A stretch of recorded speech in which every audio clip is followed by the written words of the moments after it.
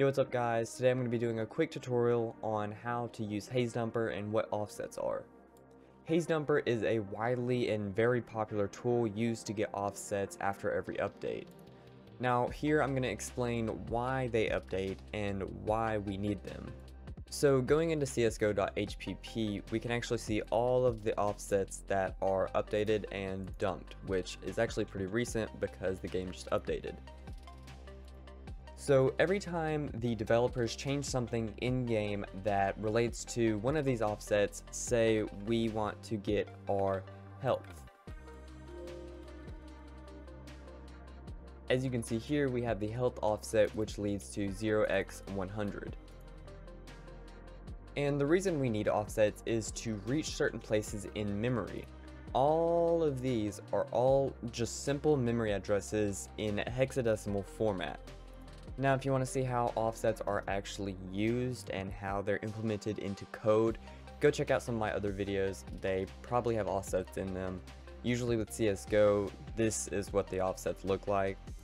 With all of that said, if you want to do more research on offsets, I may make an entire different video dedicated to offsets, or you can just look them up yourself. They're all over guided hacking and unknown cheats. You can find out what offsets are pretty easily.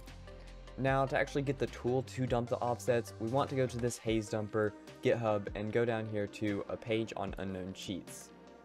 This unknown cheats page actually holds the hazedumper code, so if we scroll down here, go to download, and this will lead us just to another unknown cheats page where we can now download the hazedumper tool. And now that we have hazedumper downloaded, we can go ahead and open it and then move this hazedumper.exe file out of the zipped file.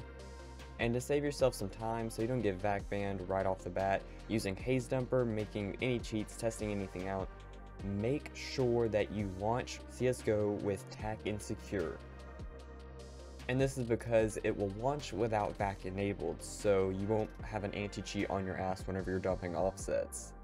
So yeah, always launch with TAC insecure unless you know your cheat or testing it to be vac undetectable. One thing I want to touch on is always make sure whenever you're dumping offsets that you're actually in a game.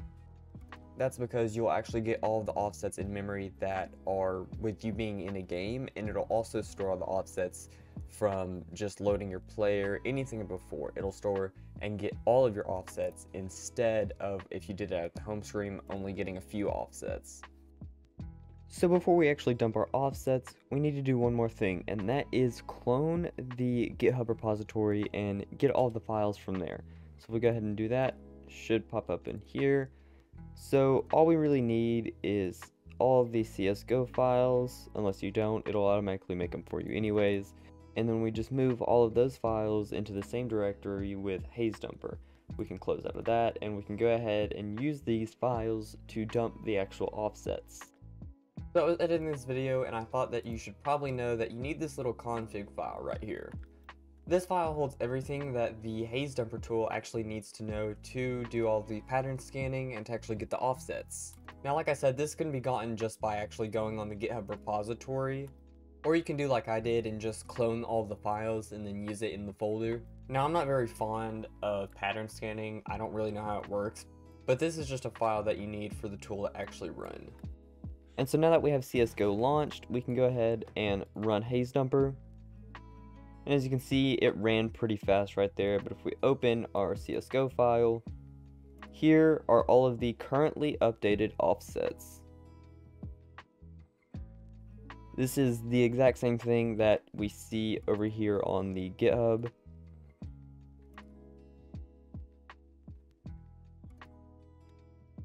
And now we can use all of these dumped offsets to actually mess with the game and play with our memory. Obviously nothing too advanced, though still pretty cool.